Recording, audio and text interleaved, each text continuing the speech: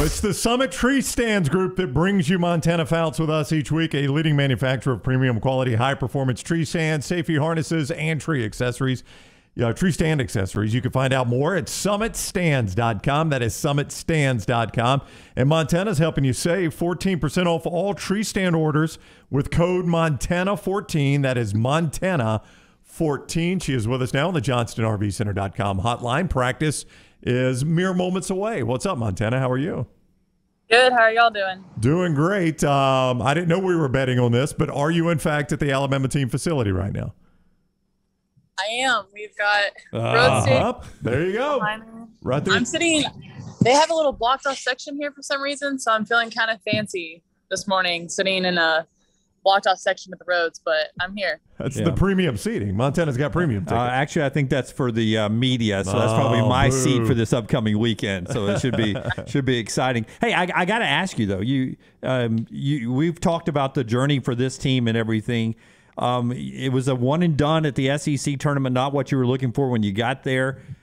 As a team leader, do you vocalize disappointment, or do you try to keep it positive? Are you trying to keep it loose? How do you attack it psychologically going now into must-win situations? Yeah, of course it's disappointing because we know what we're capable of, but I think it's more of we're running our own race and everything is happening for a reason, and it's better to experience that kind of failure and know what that's like before the last game that you play. So from experience, I would much rather win the national championship any day of the week. So I think just experiencing what it takes, especially in high pressure situations, I think is good because we have a really young team. So for the selection show on Sunday night, Murph gave you guys some black shirts that said Punkman 96. Tell us the story behind that. So I guess it's a YouTube video. I'll have to send this to you guys another time, but it's basically just saying that everybody else's opinions, like on social media or even like negative opinions that people say of you, they don't really matter. And it's what you think about yourself and how we think about each other as a team. It's kind of us against everybody. Montana Fouts is with us, JohnstonRVCenter.com hotline, and she's presented by Summit Tree Stands, summitstands.com. And code Montana14 to help you save. Summitstands.com. Save 14% on those tree stand orders. Did you guys, was a 6 seed a surprise after leaving the tournament a little bit earlier? Is that about where you thought you would be? Yeah, we were definitely hoping to be in the top 8, but every little thing can go into the seeding like that because my freshman year, we got the 8 seed after like a really good whole season. So that was kind of surprising. And last year we finished strong and got the 3. So, it just depends on how everybody else around you is doing too. So, we're definitely happily surprised. Going back to the YouTube video, do you see negative comments on social media? Because I'll give you an example. I don't know how many tweets I send out about Alabama softball during the course of the season, but I tweeted after the loss and that the selection show was coming up Sunday, and I tagged you in it. And then every comment afterwards was a negative comment about the team's not hitting right now. They've got to do better offensively. And I was like, boy, you're a popular sport when you get negative comments like that. That's sort of legitimizes what you guys have done over 26 teams over there. Yeah, I feel like definitely the older that I'm getting and the more that I'm playing the game, I just realize that people like the Punkman 98 or 96 on Twitter, he's not at the field right now, or she's not at the field putting the work in. So honestly, I think that our team's kind of getting to the point. We don't care really what they say just because they're not the ones doing it. So, sometimes you see them so you can turn them off. So I think that's good, especially this time of year, just because, it's probably good not to be on social media anyway, let alone seeing negative comments. Because they're not going to be posting negative comments after you win. So. Well, Dunaway brought up the struggles of the offense. So less than 3 runs per game over your final 10 games. Does that put more pressure on you when you take the ball out there to know that the way this offense is struggling? I trust them, and I know that they'll come through in the big moments. And, I think that we've had to lose every game that we've lost for a reason. So I wouldn't say pressure. I heard this quote the other day that we actually wrote on the board, but pressure is what you feel when you don't know what you're doing. So, I'm confident in myself, my defense, and they'll score the runs when they need to. Daggone Murph's got some good sayings, doesn't he? I like that one. I like that one. Say it again. That one gave me chills, man. Pressure is what? Say it again for us. Pressure is what you feel when you don't know what you're doing. Yeah, I like that. That makes sense, too. Montana, of course it does. Montana Fouts on the JohnstonRVCenter.com hotline presented by Summit Tree Stands.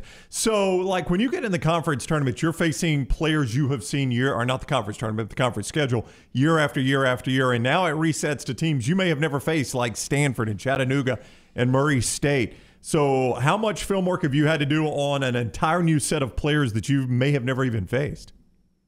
It's definitely a lot more. Just like, for example, we played Missouri the following one weekend, and then 4 days later we play them again.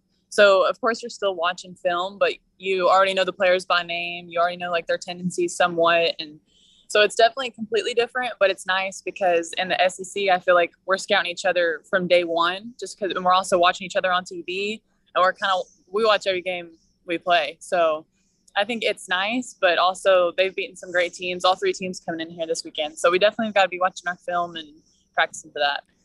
You know it's postseason because you've gotten serious softball questions That's right. from everybody on the table all the way through. Let me be the first one to go non-softball here. Okay. We did a story last week on the pilot on a small plane having a medical emergency, and somebody had to step up and land the plane. It was all successful and everything. We do a segment called Trash on the Table. It was in that segment.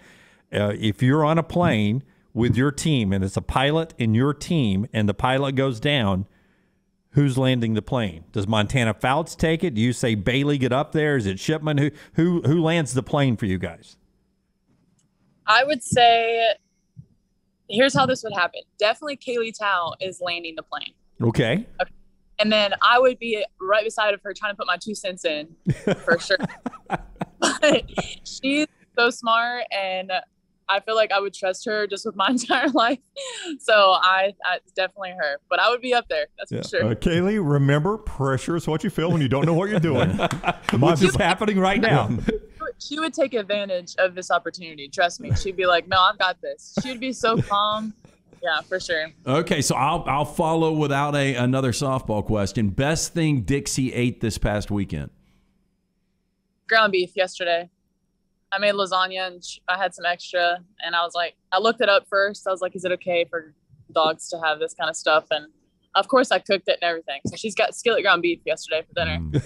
Do you go heavy ricotta cheese? Because that's the one I love lasagna, but I don't like it when it's heavy ricotta. Do you go with a lot of ricotta cheese in yours? I would say I'm trying to follow my mom's recipe, and hers is definitely better than mine, but I think I used a little bit too much cheese yesterday. Yeah. I think that's where you can go wrong. Yeah. I think that's where you can go wrong is too much ricotta. I don't know if you guys like a lot of ricotta. I don't think I've ever heard the phrase too much cheese. I think but cheese this is good. not real cheese. This is ricotta cheese. Yeah. So I think that's where you can mess up there. But boy, lasagna is a pain to make. I grew up in a trailer in Alabaster, Montana, which is, it was hamburger helper lasagna for me. I didn't even have real lasagna. It was powdered cheese for me. Poor guy. That's so sad. That's the first time he's ever mentioned that, too. Yeah. All right. So Alabama softball. We didn't have tree stands. We had to climb in a tree and sit and not try to hunt. 3 o'clock SEC Network. Is that Central Time, Montana? Am I giving the right time there? Surely she knows.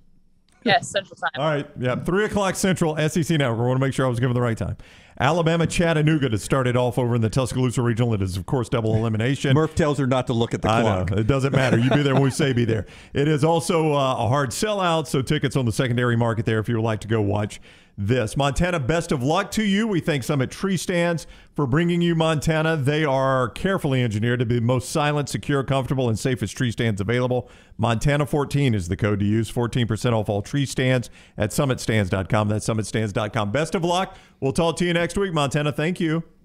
Thank you all. All right, take care. Montana Fouts on the JohnstonRVCenter.com hotline. SummitStands.com. Use code Montana14 to save 14% off all tree stands.